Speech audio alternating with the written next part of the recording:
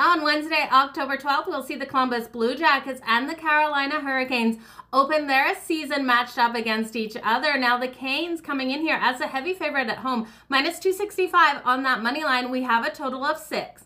I'm Joe, and it's time for a game breakdown. The Columbus Blue Jackets will be starting Elvis here in goal. Now, Elvis is off one of the worst seasons of his career last season and is looking for a strong bounce back. I think this game is a prime opportunity for him to build some confidence. We know Carolina is led heavy by their defense, not looking for the shots to come raining in on Elvis and for him to do enough to keep this game within reason for the Columbus Blue Jackets. Now, the Columbus Blue Jackets did sign Johnny Gaudreau, but I don't think he has the weapons like he did in Calgary for him to just explode offensively in this game. Frederik Andersen will be in goal for the Carolina Hurricanes. Glad to have him back there for them. This is going to be quite the game. I think we have Carolina coming out strong in this one, but the best way to take this is to take that under. Strong trends to this under with both of these teams in their meetings together as well.